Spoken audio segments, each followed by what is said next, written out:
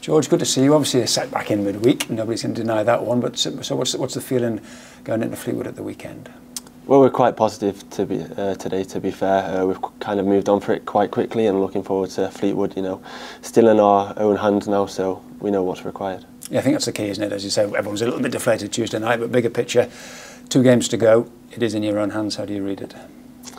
2 tough games, 2 different games, one at home obviously, one away, but 2 very winnable games, and with the position we're in, we're full of confidence to go into them 2 games and trying to get the 2 wins. We're not looking at what other teams are doing, we're just focusing on ourselves. Does it sort of clear the mindset a little bit? We know where we are now. If you win 2 games, you're in the playoffs, simple as. I know there could be the permutations with draws, etc., but 2 wins and you're there? Yeah, you don't want to ever rely on other teams to do stuff. We'd much rather have it in our own hands as it is now, so yeah, it's massive that it is in our own hands still, and we know what's required to get the job done. Yeah, as I said, it was a setback, but it was a first defeat in a long time, first defeat in 7-8 games. Again, do you sort of remind yourselves of that fact and that things have been going well? Yeah, it was a tough one to take, considering how the game went, kind of a bit slack in parts, but we did have quite a few good opportunities to win the game in the end. But yeah, you've got to remind ourselves how good we are, and we are in this position we're in now for a reason, and that's because we have been very good for the whole season, so we just got to remind ourselves and go again Saturday. And it was only a week ago you were beating Shrewsbury very well, and it was only 1-0, but with that second half performance, so as you say, it's not miles, you're not miles away. Yeah, we've kind of got a theme at the moment, we're just pinning teams back and keeping them camped on the edge of their box and moving the ball quickly side to side, but if we can penetrate them a bit more and take our chances, then we have the opportunity to put a few past one of these teams. Yeah, chances is the big sort of debate, if you like, but it is the hardest thing in football, putting it in the back of the net. Well, I don't know if you'd agree that as a defender, but seems to be the hardest part of the job, but you just back everybody on the side to keep a cool head and just get back on track with that. Yeah, of course. I think the main thing is that we're creating these chances, and soon the penny's going to drop and a few of them are going to go in, but if we weren't creating the chances, then it'd be more of a problem, but we don't see it as that. There is an onus, of course, on the back lads as well, because you've done so well to sort of build this platform, if you like, with 1 or 2 personnel changes. It goes without saying that everyone must be pleased with that. Yeah, definitely. If we can keep the back door shut for as long as possible, it gives strikers a better opportunity, just to get that 1 goal to get us over the line. So that's our main goal at the back, not let the opposition score, and hopefully the strikers do their job at the other end. What's it like playing out there when obviously there's just 1 goal in it? Inevitably there's going to be a little bit of tension watching the game, but how do you sort of manage that yourselves when you're out there playing?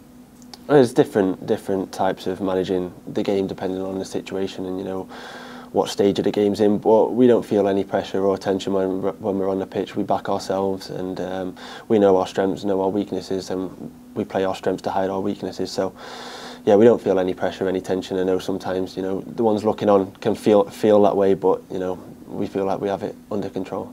Good stuff. We hope there's another home game to come, and every confidence in that, but Saturday is the last sort of scheduled home game. That's always a big occasion on the calendar. I know you'll sort of balance that with a vibrant mood around the place, but for you guys there's a job to do, isn't there?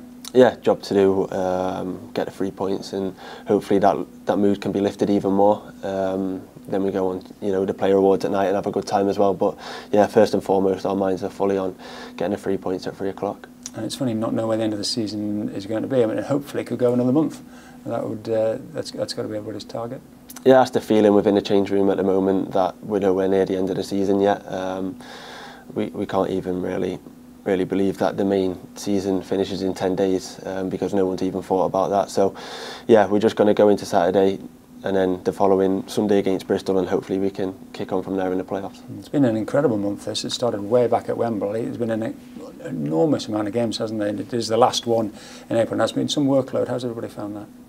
Yeah, physically demanding but enjoyable at the same time. I think the lads have coped with it quite well. Obviously we've had a few injuries, but the lads who have stepped in and stepped up, they've done really well to keep us on the right track. It's been a big month for you, because going into April you'd had that lengthy spell on the sidelines with that quite nasty injury you got at Charlton. You came back in this side via the bench at Wembley, and you've been in ever present.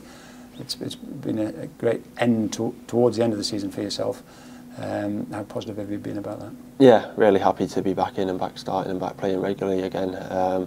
It's been tough physically, but there's nothing more enjoyable than being on the pitch playing alongside your mates. So yeah, I've really enjoyed it and just happy to be back now. Because bar that spell post-injury, you're one of the first sort of names on the team sheet. You're getting towards 35 league games in a season. That's another big step forward, presumably, in your evolvement. Yeah, even though I had the injury, it's still a lot of games to play in a season. So yeah, I am definitely happy about that, and hopefully there's 5 more games to come. Just lastly, then, that's the target for everybody. It sounds simple on paper, but you know what you've got to do. Yeah, it sounds simple, but these teams are in League One for a reason. They're good teams, difficult teams to play against. They have their own strengths and their own weaknesses, which are different to us. So they'll play to their strengths, and hopefully we can nullify that as much as possible and take over.